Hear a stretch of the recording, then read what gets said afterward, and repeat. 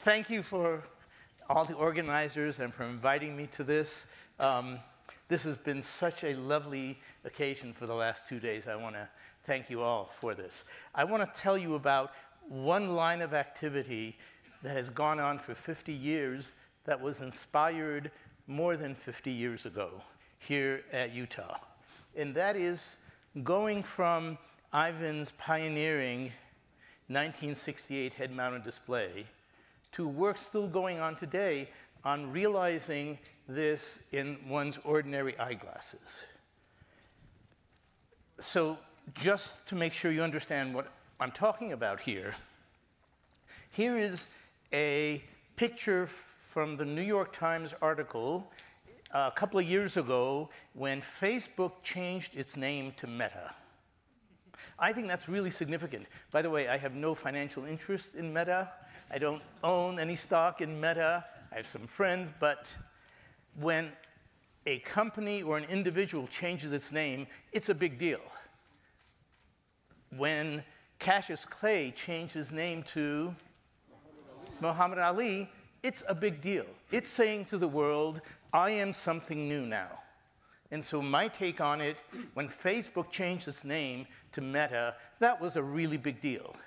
And this was the picture that was in the New York Times that day that Meta supplied. Here are two guys playing chess, and one of them is not there. I think that's a great vision. What does it take to realize that vision? And here I've drawn over it my understanding of what it takes to realize that vision. Okay? So let's look at the guy on the left. Can you see this cursor, by the way?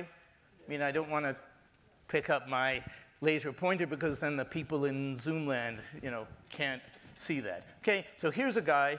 He's wearing glasses, his regular glasses, and there's a display in them, presumably so he could see his partner across the table, right? Now, what does it take to put something on the display? It takes an image generator, a graphic system, and it needs a head tracker to know which way he's looking, right? And in order to see his partner, who's not really there, there needs to be some cameras or some other kind of sensors where his partner is that creates a 3D model of his partner, sends it through the network into the image generator for this guy on the left. Everybody with me? And we need the same thing, of course. This is symmetric, so the guy on the right sees the guy on the left. And by the way, of course, we probably want to see more than the guy. We want to see the beautiful street around it, but that's icing on the cake. All right? So let's think about what it takes to do that from a technology standpoint. First of all, this needs to be an eyeglasses form factor. Okay? This is not going to be in a HoloLens 2. It's not going to be in a Quest. It's not even going to be in a Google Glass, right? It needs to be in the guy's eyeglasses, nothing else. And it can't be something that he takes out from his satchel and puts it on, right? So it needs to be in his eyeglasses. It needs to have a wide field of view. It can't be one of these things where you look down and you see, oh yeah, this is my next meeting in 30 minutes. It needs to be that he could see his friend across the table, okay? It needs to have a day-long battery life because he's not going to be plugging into the wall. He's out somewhere in a cafe. And then, here is, I think, most of the interesting part. Where are the cameras? They're not going to be on the street by the cafe, right? The only place they could be is what he is wearing. Think about how difficult that is. How do you get a 3D description of his partner when all you have in his partner's technology is whatever he's wearing in his glasses? Okay? So for that, what we mean is that there's going to be, in these glasses, some cameras, some that look forward to tell where you're looking, some looking down to figure out what your body is, some looking inside to get an idea of your face and your expressions. All of these need to work in real time. Okay? So let me remind you, those of you that weren't here this morning, how I got started in this. Was there anybody not here this morning? Oh, then I could tell you, I don't have to tell you the story. Alan Kay, may his name be blessed. showed me Ivan's paper from 1968, and it changed my life. I mean, he showed me a lot of other papers, but you know, what is the interest in resolution theorem proving when you have a head-mounted display? It's like worlds apart. Could I go back to my class in real analysis and not be jazzed by this idea of a 3D system that is in the room with me? That just propelled me to Utah. And that has stayed with me these 50 years. By the way, the one thing I want to tell the guy who's in the Computer History Museum and all the rest of you is that this system should not be called Sword of Damocles. I have said this to Ivan, that it should be changed in Wikipedia. It shouldn't be called Sword of Damocles. That was just the mechanical tracker. In some ways, the least interesting part to me. The interesting thing was the green monster, all this thing in real time. And by the way, I have it highlighted here, if you don't know, the wireless ultrasonic tracker. So if you look here, can you all see this picture reasonably well? This is from the picture. Do you notice that the user here is wearing a sort of a crown with three things sticking out? Do you all see that if you're in the back? Those were three ultrasonic transmitters. This is all designed by Chuck Seitz. Is that right? I think Chuck Seitz. And do you all see these four things coming down from the ceiling? You know, this is the shower stall. The ends of each one of those four arms were listening devices, microphones, and each one of those listened to all three transmitters, and there was a bank of filters in back of each one of these microphones, so it could tell the distance from each one of these three transmitters. So each microphone output three values, the distance to that microphone of each one of the three transmitters.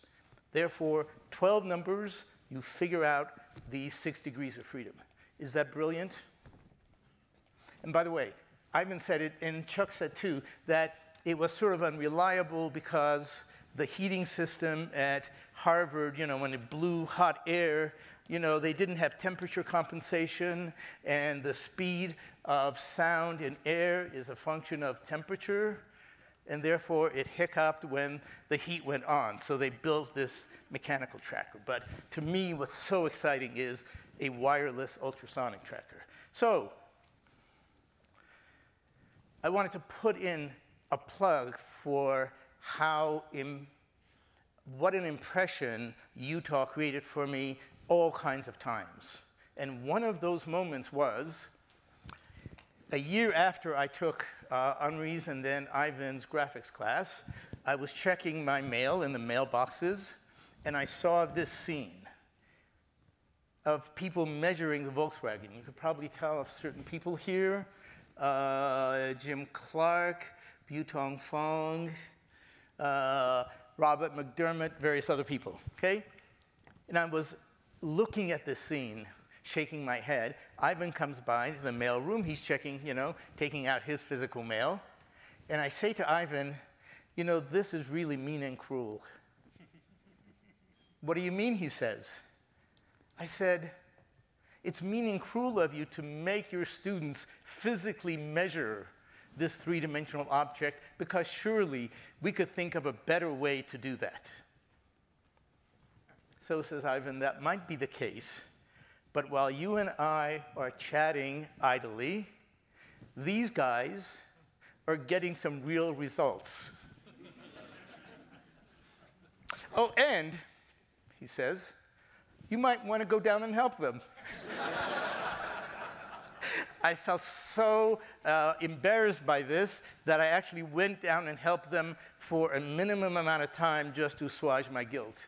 If you really want to know, this thing on the right by Butong Fong, the turn signal, I think I helped measure the turn signal. That was the least I could do, okay?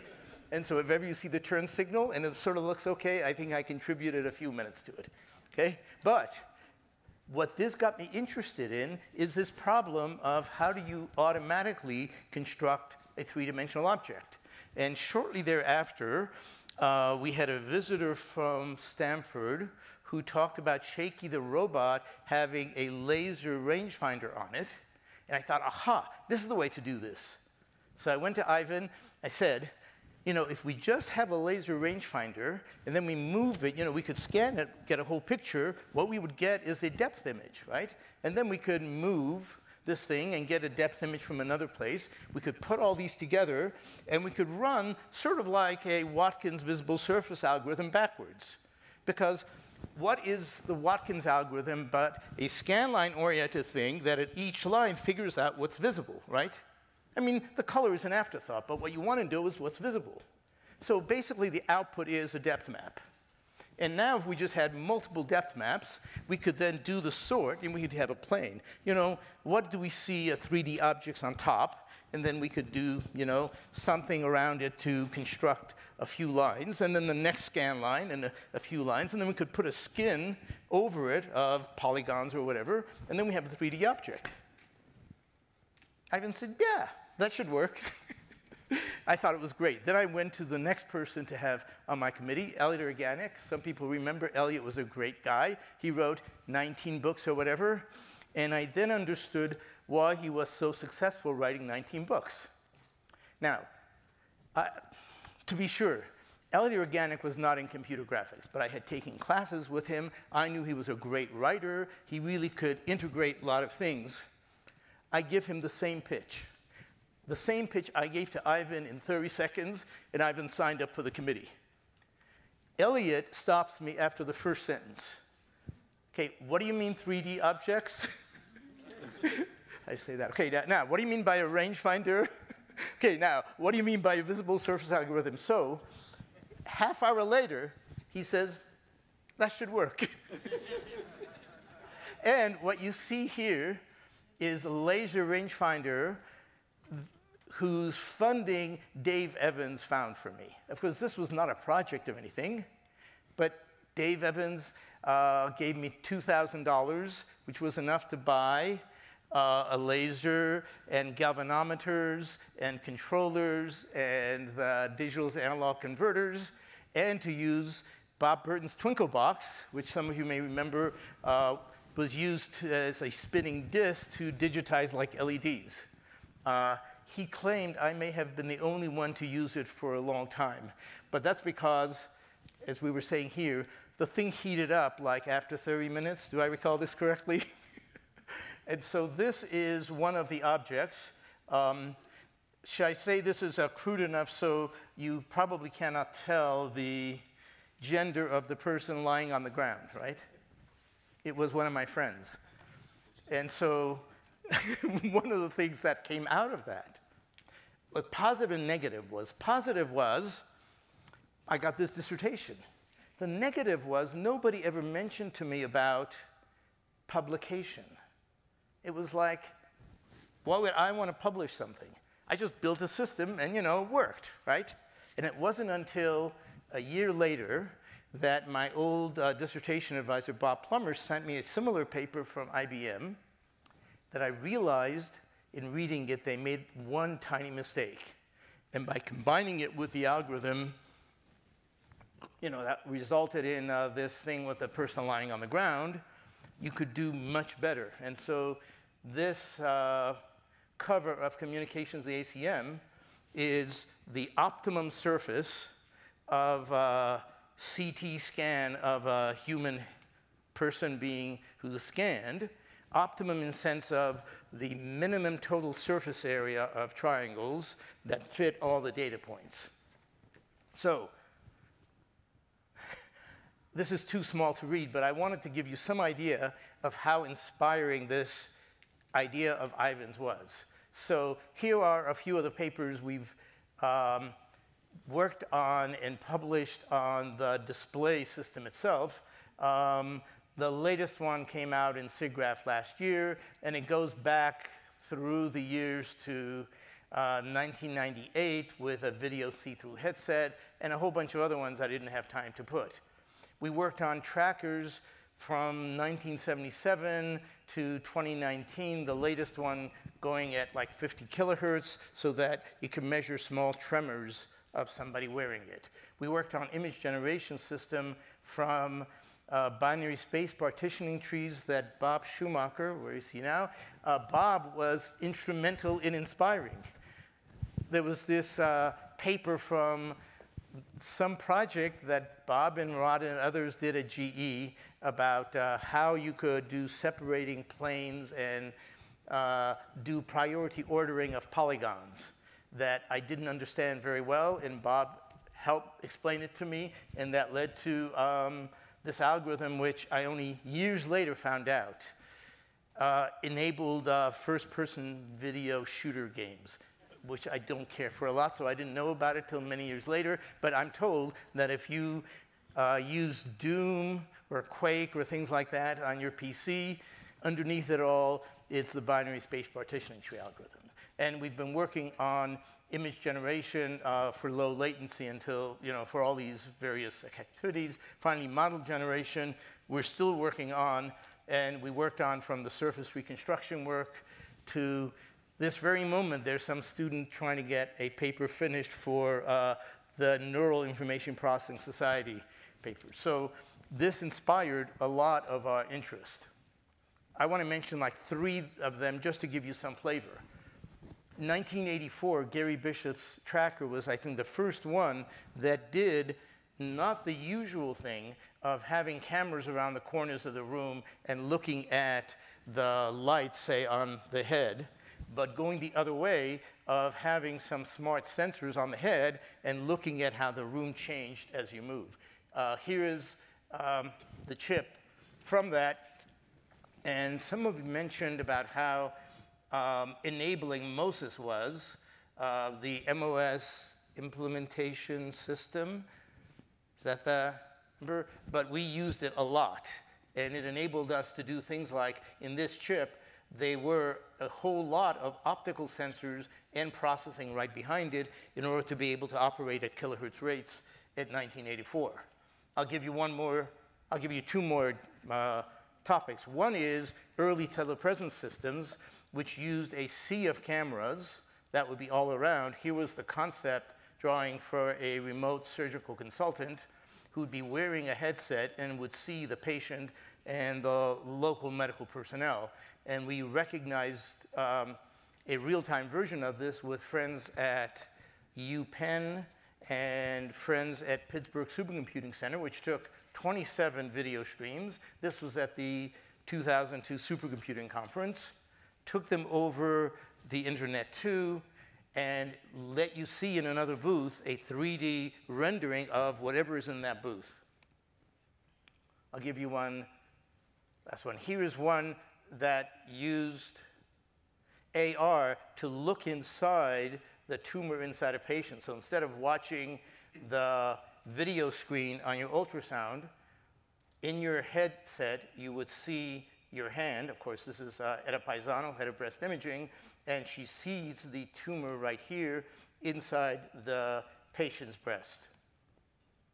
And that called for, by the way, making custom head-mounted display that had very narrow field of view and that had the optical center of the camera be at the optical center of the eye so that there's proper hand-eye coordination. Here's the last thing I want to show you about. So I was saying that I think one of the really difficult challenges, how do you get the 3D reconstruction of a person from nothing but what that person is wearing? So here is a paper from 2 years ago. Here's the student who is interested in soccer and runs back and forth in the backyard of his apartment house. And the only thing that we're using is whatever is on his head, namely a couple of cameras and motion sensors that are on his wrist and on his feet. So what that allows us to do, we think, is to think about how this could be useful for people who have certain kinds of diseases that go on for a very long time, that, like Parkinson's disease, does not have any cure right now, but what doctors really need is to understand how they're doing on their current medication. And so what we have recently started is a reasonably large project that, based on this assumption of having an AR headset and display in your glasses so that the patient could wear them like he wears his regular eyeglasses all day, and so could wear them when he's with the doctor, could also wear them when he's doing exercises, and could also wear them when he is walking around in his home, and then could review all these with his physician. So, very similar requirements for everybody in AR glasses, but something that may be helpful to people in the near term. So, here's my last slide. My takeaway on the Utah inspiration was that we have a vision and we make it happen with whatever it takes. No boundaries between hardware and software. There's no boundaries between optics and algorithms, no boundaries between mechanicals. And this carried it on for years later. When I have a problem and I call Rich Riesenfeld or Elaine Cohen, we're thinking about a new kind of a tracking system that needs a complicated duo hexadecimal kind of thing. We don't know quite how to make a prototype of it. The answer would be, oh, why don't we just make the real thing? And that's what they would do. They'd make the real thing that still works for years and years later. Okay, no boundaries. And the realization is the reward, not the paper. The paper is merely a report of what we have done. It's not an end in itself. And what I remember is inspiring examples everywhere around. I mean, there was Ivan's HMD, you know, sitting there, hanging there. There was Watkins, the Watkins box that took in polygons and output video. How crazy is that? This was at a time, by the way, when we didn't have a frame buffer yet. The thing outputs video in real time. Of course, only of whatever number of triangles you happen to have, but in real time. There were just the Twinkle box. There were 2 PDP-10s. There was Chuck Seitz Hardware Lab. I mean, I just can go on and on. And finally, there was this friendly, cooperative atmosphere. I can't tell you the number of times somebody would help me. I'm doing something, and I don't know, Lance Williams says, you know, we could do this a little better. And we would do that. And so that's what has stayed with me for 50 years and counting, is that kind of experience, for which I thank you.